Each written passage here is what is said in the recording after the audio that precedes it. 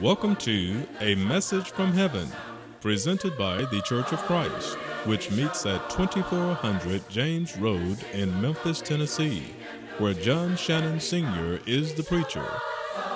Here you can expect a cordial greeting from those who love God and worship Him in spirit and in truth. It is our privilege to invite you to study with us from the Bible, God's holy and divine will made known unto man. And now presenting evangelist John Shannon Sr.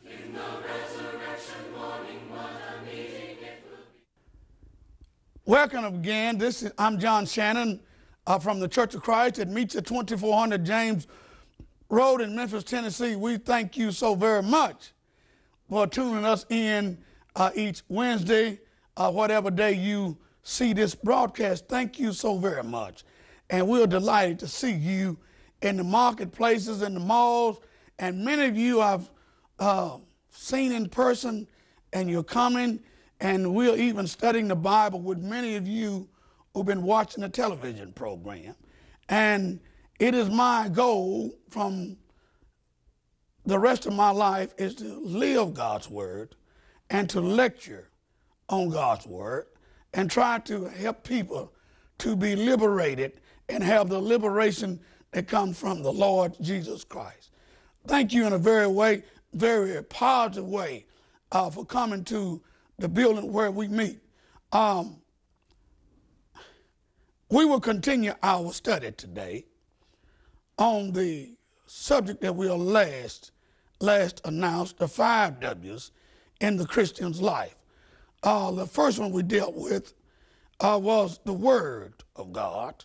And today we will deal with the worship of God. And then after that, we will perhaps deal with the walk for God. And then we'll look at the work for God. And then we will look at the world for God. Now, today I would like for you to turn to the book of John, chapter 4, and verse number 24, and we will look at 4 points in this particular lesson, and we'll look at the worship to God.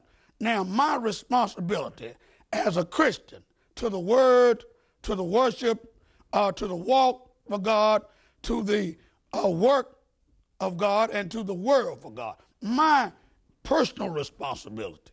Now, today, look at John,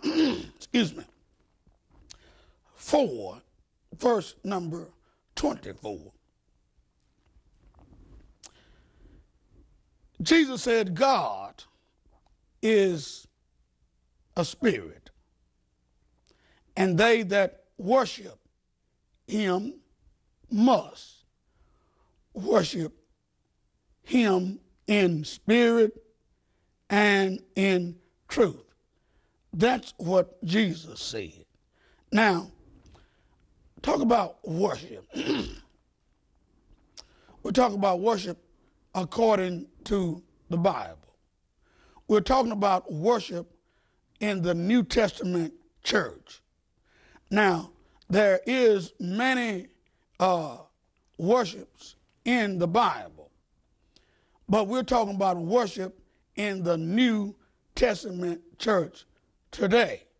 Now, I know there was a church in the wilderness that Moses and the Jews were members of. Acts chapter 7 and verse number 38 and 39, if my memory concerns me correct, that's the church in the wilderness. That was a Jewish church. That was a national church for national religion. And they did things under that system that we are not allowed to do today. Now, that's why the Bible tells us in 2 Timothy 2 and verse number 15, Paul said to Timothy to study, to show thyself approved unto God, a workman that needed not be ashamed, rightly dividing the word of truth. Now, don't go to the Bible and say, we're just going to take the Bible and we're just going to worship the way they worship in the Old Testament. Oh, you can't do that. Why? Because we're not under the law of Moses. And we're not ministers of the Old Testament. Paul said in 2 Corinthians 3 and verse 6, who also have made us able ministers of the New Testament, not of the letter, but of the Spirit. He said, for the letter killeth. What does it mean, the letter killeth?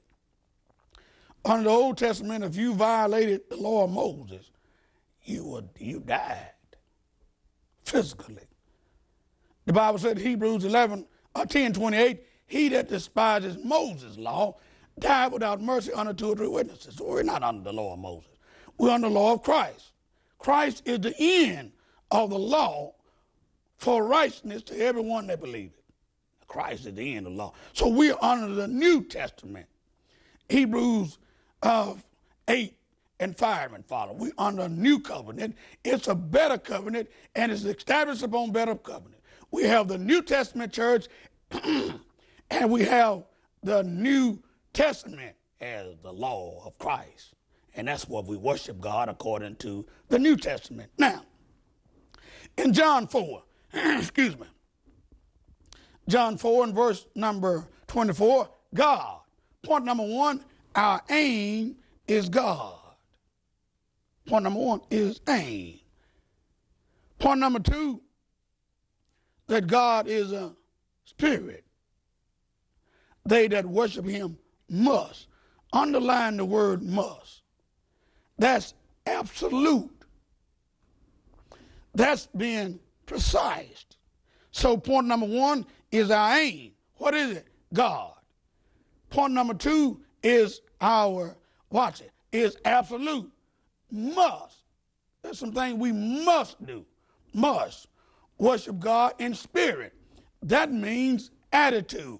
Point number 3, the right attitude when we worship God. Point number 4, authority. Get it now. In truth. God, that's our aim, is a spirit. And they that worship him must. That's absolute. Worship him in spirit, that's the right attitude. And in truth, that's the right authority. So we're going to talk about aim, absolute, authority, attitude and authority. Now, let's go to the text. Say God is a spirit. Our aim is to worship God. We don't worship angels. We don't worship human beings. We don't worship statues. We don't worship idols. We worship God according to the dictates of the Holy Spirit. Now, in our worship to God, as Christians, we are to please God in our worship. Listen to me. Many individuals like to worship God the way you can't do that. You can't do that. God is the audience. We are the participants. Many times I'll look at individuals on television and I know how they do, many of them do in their worship service. You see them hand clapping. Can you imagine I'm performing in an audience, for an audience, and I'm hand clapping and they're not? Listen, God is the audience, we are the participants.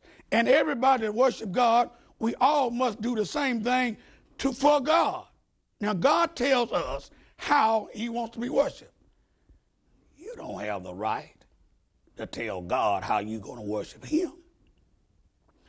God has the right. He's the worship, and he has the right to tell the worshipers how to do it. That's good, isn't it? No, God is our aim. We don't worship angels. We don't worship idols. We don't worship one another. We worship God. We don't bow down to idols. Talking about Christians. We worship God Almighty. And it's done through Jesus Christ. 1 Peter 2 and verse 2 and verse 5, and 2 Peter, I believe it is, 1 Peter 2 and verse number 9. We worship God. And it's done through Jesus Christ, and is done in the church of Christ. Amen. The Bible tells us in Ephesians, this might as well get it out the way now. In Ephesians, let me point this out. In Ephesians chapter 2, verse number 19, let's look at it. Ephesians 2:19. Now therefore ye are no more strangers and foreigners, but fellow citizens with the saints and of the household of God, and are built upon the foundation of the apostles and prophets, Jesus Christ himself being the chief cornerstone. Look at verse 21. It says, in whom, in Christ, all the building fitly framed together groweth unto a holy temple in the Lord. Now you see, you can't worship God unless you're in the temple. Well, what is the temple? The temple is the church. Well, where is it? It's in the Lord. Who is the Lord? Christ. So therefore, until a person gets in Christ Jesus and in his church, you can't worship God. If you do, you're in vain. Because God only accepts worship in his Son and in his church. And the church is in him. We just read it. Let me pause here a moment. The sanctuary, the building is, the physical building, that's not a sanctuary, ladies and gentlemen. The sanctuary is a holy place. And the holy place is in Christ. And do you know in the sanctuary, under Old Testament law, you couldn't bring no dead body in the sanctuary. So if that's a sanctuary that you call your sanctuary, you couldn't have a funeral there. You see that? So we worship God, watch it, in the church through all ages. Ephesians 2 and verse number 21 and Ephesians 3 and verse number 21. Well, so our aim is to worship God. Well, go a little further. Absolute. God is a spirit, and they that worship him must. That's absolute. Must. Jesus told Nicodemus, you must be born again. Must. Absolute. If you're going in the kingdom. Now, if you're going to worship God, there's some things you must do. What do you mean must do? Must. Can't get around that. Well, I don't want to. Well, you know you must do it. Well, I don't care what they said. Jesus said you must. What? God is a spirit, and they that worship him must worship him in spirit. That's the attitude. Wait a minute. You don't give God the bad attitude in worship. And I know when we go to worship our God, we want to be lifted up and all of that. I know that. But we better have the right attitude, and we better prepare ourselves to worship God with the right attitude. This old bad attitude come to worship service, sitting, not praying, not singing. Let me pause here a moment. How in the world can you say that you're worshiping God and singing and don't sing? Let me just throw this in a little ahead of myself. There's 5 avenues of worship. There's singing. You got to sing. There's the preaching or teaching. You got to listen to that. There's the praying. We have men to lead prayer, but while the men are up, a man is up leading prayer, women in the audience and the men in the audience and kids who are in the body of Christ, you need to be praying as well. Not playing, praying. We partake of the Lord's Supper. When? On the first day of the week in our worship. Every first day of the week. And then, watch it. There's the giving and there's the singing. Now, how are you not going to participate in the worship of God? That's what God wants. He doesn't want anything else. Now, how's your attitude? Well, I didn't feel good this morning, so I don't feel like singing. Well, you got a bad attitude. You just might as well get up, go on back home, and go to bed, because God's not accepting that kind of stuff. No. Our aim is God. The absolute, you must worship God in spirit and in truth. Watch it. That's the right attitude. Let's go over here and let's look at 1 Corinthians. Let me show you something what Paul said. 1 Corinthians, let's turn over. We got the time. 1 Corinthians 14. 15. Let's look at this.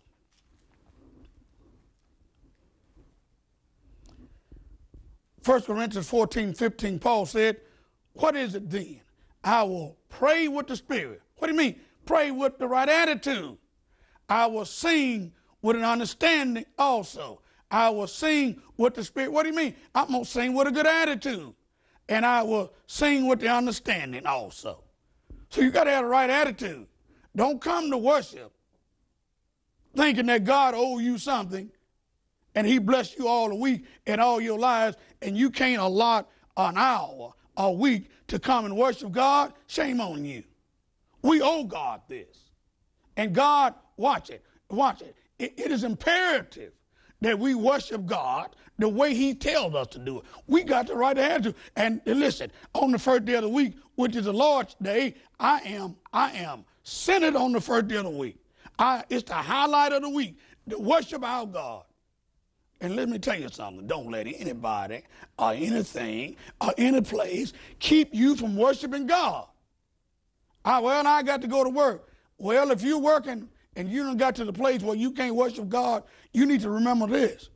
You need to try to find some kind of way to come with the saints on the first day of the week to worship God, at least for 1 hour, in fellowship with the saints and commune with the Savior and the saints on the first day of the week. We owe that to God. And we need to have a proper attitude.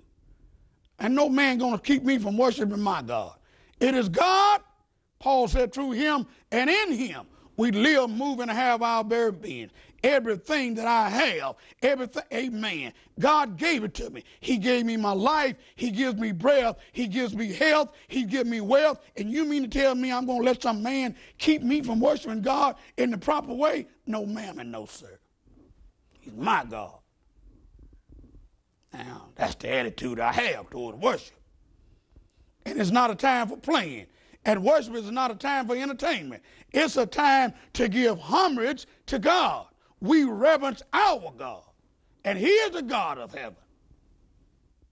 And he sent his son that we might have a right to the tree of life. And on the first day of the week, he was resurrected from the grave. Declared all power was given in heaven and earth. 40 days later, he went back to heaven, dispatched the Holy Spirit, and the Holy Spirit brought this word. And he's guiding us today through the word.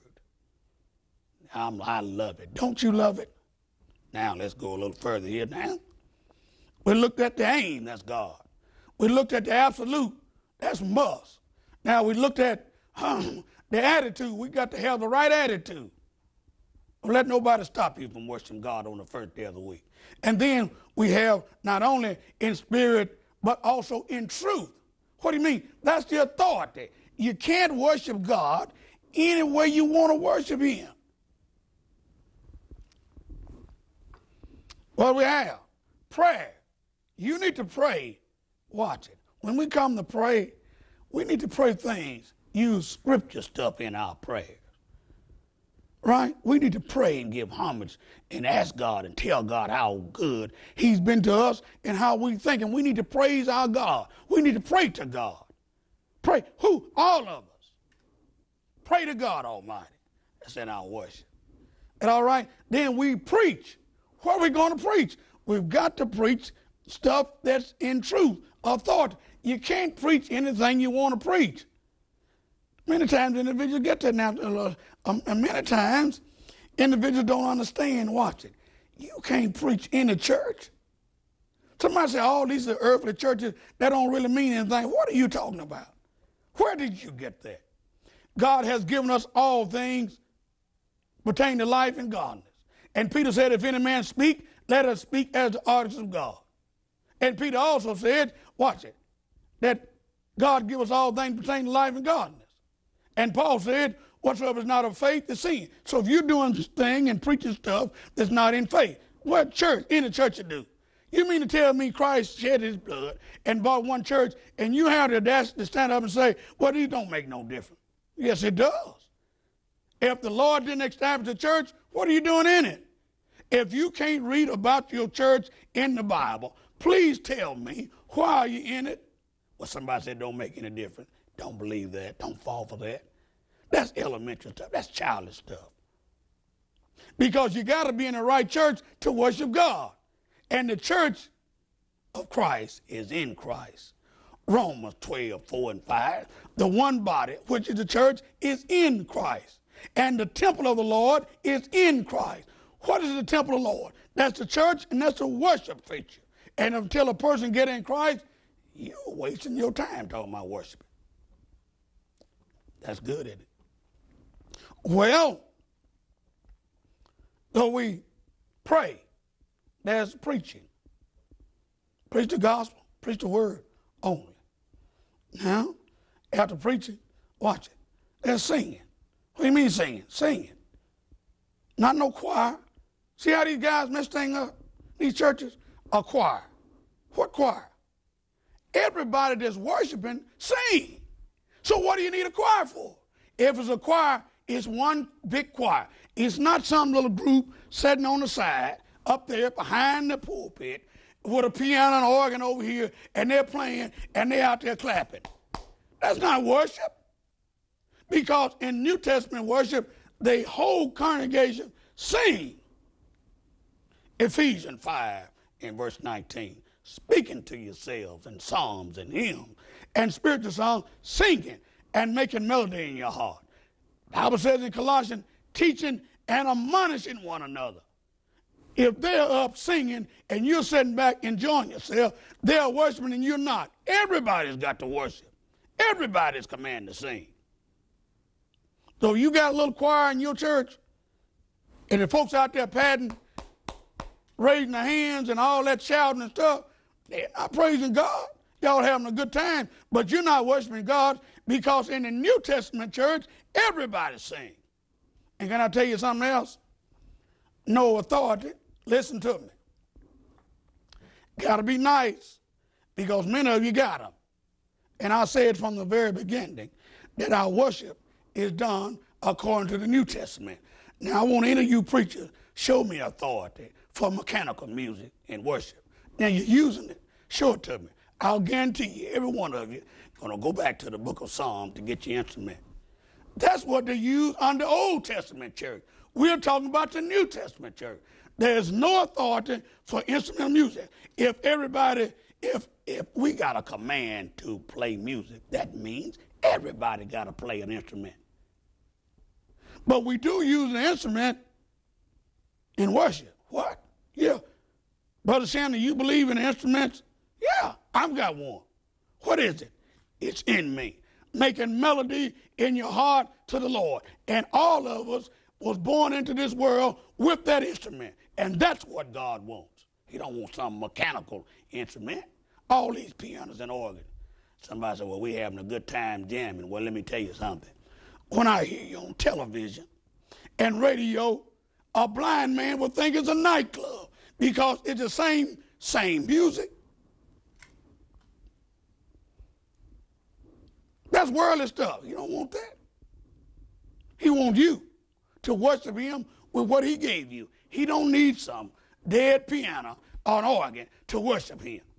So, Brother Shannon, well, don't you know in the book of Psalms, I just told you to stop going back to the Old Testament to try to get your style of worship. That was for people back then. It is not for us today. We're under the New Testament. So we're to sing. You come to the James Road congregation, you're here singing and making melody in our heart, singing words. You won't hear whistling, no hand clapping, humming. Sing. Vocal music. What kind? The specific vocal music that he wants is singing. Not whistling and not humming, but singing. Ephesians 5:19. So we got preaching, we got prayer. Got the Lord's Supper. Take the Lord's Supper every first day of the week. We find in Acts 20 and verse 7, on the first day of the week, they partook of the Lord's Supper. And we do this until he comes again. Is that all right? Then singing, praying, preaching, Lord's Supper, giving. Well, how should we give? Should we pay tithe? That was the law under the law of Moses. Here you go again. And all you preachers that's teaching these folk, they have to pay tithe. No, that was 10%. That's not for us today. Well, what is for us today? God didn't put no number. So if he didn't put a number, not in the New Testament, 10%, well, it may be that you ought to give 50%. Wait a minute. I stopped you, didn't I? Yeah. You think you can put 10? No. How's your love for the Lord? How is your love for the Lord? Well, we'll take this up again. I'll try to give as much as I can to the Lord because I could never pay him back for what he done for me. How does a man be saved? Hear the gospel, believe it, repent of sins, confess Christ, baptize into Christ. And when you're in Christ, you're in the church. And you have the right to worship God every first day of the week. I see my time is gone, and well, I'd like to go for longer, but my time won't permit. And I'll tell you what, I'm enjoying this, and I'm enjoying you watching, and I would love to see you in a personal way and teach you one-on-one God's word. May God bless and keep you till the next time. God bless you and bless your family and bless your life. Bless everything about you. We hope you continue to watch this television program. Thank you so very much for watching us. A Message from Heaven has been presented by the Church of Christ, which meets at 2400 James Road in Memphis, Tennessee. We're located west of the intersection at James Road and Hollywood. Visit us each Lord's Day where you will receive a cordial greeting. Our schedule of services are Sunday Bible class at 9:15 a.m. and 5 p.m., Sunday worship at 10:30 a.m. and 6 o'clock p.m. We also meet on Wednesdays for Bible study at 7 o'clock p.m. Call us at 901-357-9090. Also, visit us on the World Wide Web at www.jamesrdchurchofchrist.com, or you can email us at jasrdcoc@bellsouth.net. Thank you for tuning in to today's telecast. And remember, we are journeying unto the place of which the Lord said, I will give it you. Come thou with us, and we will do thee good. Until next time, we bid you good day.